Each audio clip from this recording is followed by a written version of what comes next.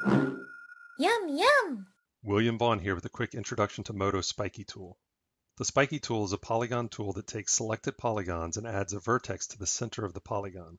It then repositions that vertex away from the original polygon based on the spike strength setting to create a spike. The Spikey tool is great for creating knurling on hard surface objects. Starting with the cylinder primitive with the ends removed, select all the edges.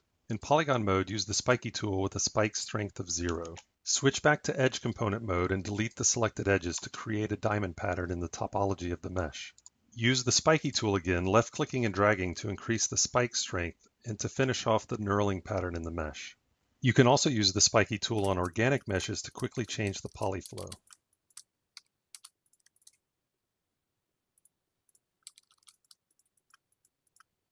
Oh, look at the time.